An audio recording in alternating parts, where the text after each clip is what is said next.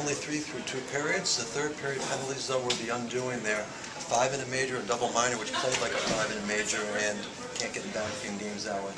We spent 10 out of the first 16 minutes of the third period doing penalties work. And then obviously, you know, the 5-minute major really puts you in a difficult situation, and then the trip on top of it to put you down 5-3. So we found a way to beat ourselves. I'll give the kids a lot of credit for the way they battled in the second period to make a game of it, and then they found a way to self-destruct in the third period. And this is the undoing of this team. This is what gets in the way of this team being able to manage itself. And as long as you know, we allow these things to seep into our game, we mismanage the way we have to function, and you're certainly not going to be able to function like that on the road and win. And our road record speaks for itself. Let's talk about the second period for a moment. You did get the momentum, a couple of nice goals there. Patrick Kiley continues to work hard, and Jeff Tegley had some timely saves. He just not never getting help. You know, I thought Jeff played fairly well. I think he'd like to have goal number 1 back, covering up the puck, get a little help from his D, and I think he has a chance to make save number 4, goal 4. You know, it's a one-timer, it seemed like a rocket, but he can handle that save as well.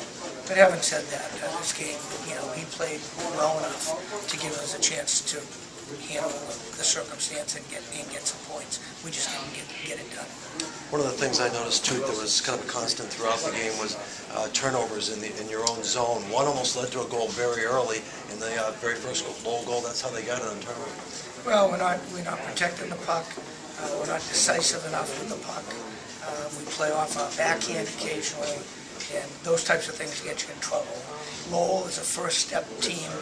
They jump on loose pucks. They extend the play with their quickness. And if you're not decisive in your thinking, then you're gonna make mistakes. And finally, now you got Northeastern coming up on Friday. They no help out of town as they win tonight. And you know, obviously the games, as you say, they're all critical, and the Huskies obviously play tough. And it's not unlike this place, a difficult road game in a tough environment. We have to try to put the pieces back together. But this group has to learn to manage itself probably as much as it needs to do anything else. The quicker you can put this game behind you, that's the whole key, is just to focus in on next week. Yeah, we'll have to take some excerpts of this game and use it from a teaching standpoint, but you know, we've got to get ready to play next weekend for sure. That will be the majority of the work this coming week. Excuse me, Joe. Okay, we'll see you Tuesday night. Thank you for your time.